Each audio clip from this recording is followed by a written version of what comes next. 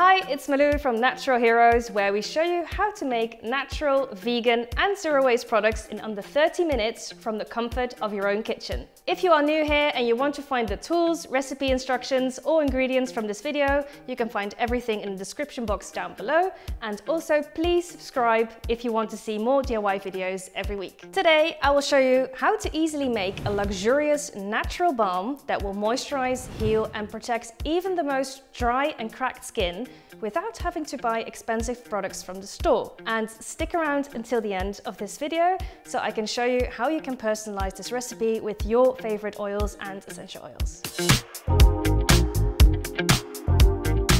Autumn is here, the leaves are turning brown and my mood is going down.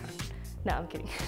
I'm actually quite happy this time of year. My skin, however, is not a fan of this weather. It is much drier than in summertime and it really needs some extra care.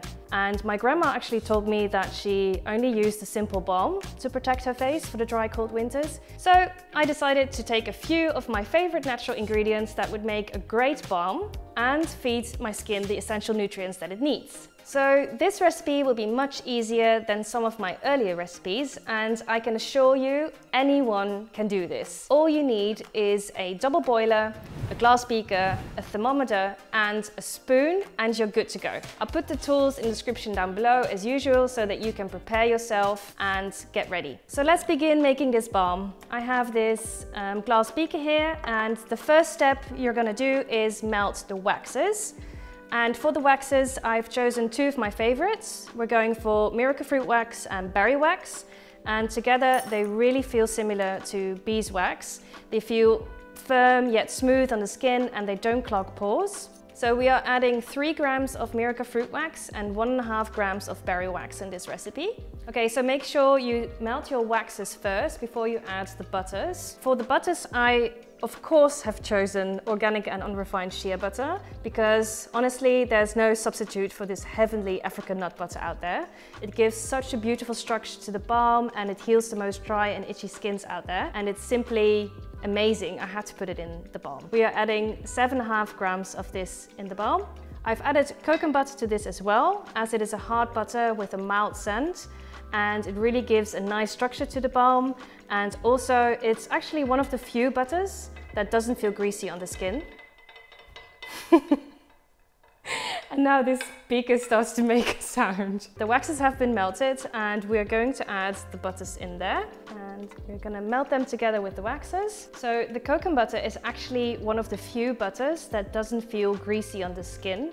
It's even suitable for people with oily skin. However, it does leave a thin layer over the skin that helps to protect it for the coming winter months. So it's a really cool ingredient. Now let's have a look at the oils. So we are adding 4 oils with different skin benefits. We are adding 2 of them in the first stage and 2 of them in the cooling down stage, as they are heat sensitive.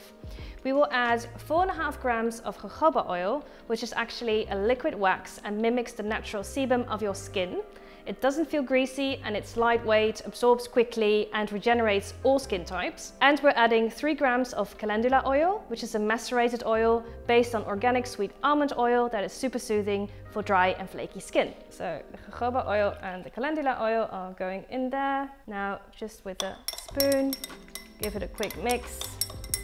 So we can only add the other 2 oils when this mixture is below 40 degrees because these oils are heat sensitive. Okay, so the mixture is now at around 52 degrees, so that's a little bit too hot for the other oils. You could put it in a fridge as well, but you have the risk of the waxes actually turning solid, or you could just leave it at room temperature. Okay, so now that our mixture is below 40 degrees, we will add our heat sensitive oils. I've chosen rice bran oil and chia seed oil, both excellent oils. Rice bran oil is high in antioxidants like vitamin E and very rich in essential fatty acids that your skin needs. It is packed with high levels of omega-6 and 9 that help to regenerate and protect your skin. We are adding 7.2 grams of this in the recipe, and to that we are adding chia seed oil, which is perfect for irritated and inflamed skin, and it will help soothe the skin in times of stress and give it a nice boost in wintertime. So we will add this to the mixture.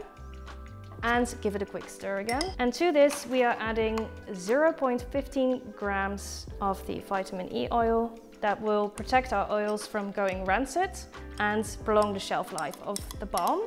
And to this, we will add vanilla CO2 extract, which is a beautiful extract that's actually made from fresh vanilla beans. That's right, you can even eat it. And it smells like vanilla cupcakes, and your skin and you will love it, and your lover as well, because you will smell like cupcakes. So we will add 0.15 grams of the vanilla CO2, give it a quick stir. Okay, so now we will cool off this mixture in our water bath with cool elements. So we will keep stirring this until it forms a trace, meaning that when you stir through it, you'll see the lines of the spoon in the mixture. And then you know it's ready to transfer it to the glass jar. So you can already see a trace forming. This will only take 5 minutes or so. So you can transfer the balm to the 30 milliliter jar. You'll see this is what it looks like now. It looks like vanilla custard. That's what it smells like. So good. It's like liquid gold. Ooh. So now you can put this jar in the fridge, and I would advise you to leave the lid off for the first hour and maybe put a little bit of a piece of paper on there or a cloth or anything.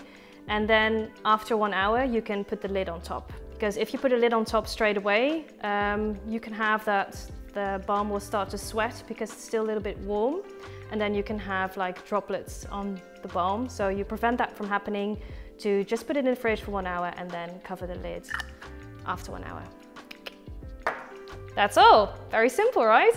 So there are many ways you can tweak this recipe to your personal skin needs and preferences. You can tweak the oils in this recipe for any oils you have left in your cupboard. And examples of tweaks are: 1, you can go super simple, where you replace the coconut butter with the shea butter and use 1 single oil in the oil phase. You can, for example, use sweet almond oil for dry skin and add rose geranium as your essential oil. Or you could add jojoba oil for oily skin and add sweet orange essential oil, for example. What you could also do is you could transform this balm into a luxurious balm for mature skin. You could, for example, replace the rice bran oil with prickly pear seed oil and the chia seed oil with rosehip oil. And then you could add frankincense essential oil or neroli essential oil that all have added skin benefits for mature skin. So yeah, whatever you choose, make sure that you take a few things into consideration. First of all, check if your oils are heat sensitive. If you are unsure about your oil being heat sensitive, leave a comment down below and I will help you out. Also, of course, you can add any essential oil that you like in this recipe, but just make sure that the total percentage doesn't exceed 1% to avoid skin irritation. So if you want to learn more details about how to make this yourself, please check the link in the description down below. And I would love to see what you come up with, and I'm very keen on seeing your recipes. So if you have any balm recipe that you love and would love to share with the world, please tag us on Instagram so that we can see your beautiful creations. Thanks for watching, and I'll see you next time.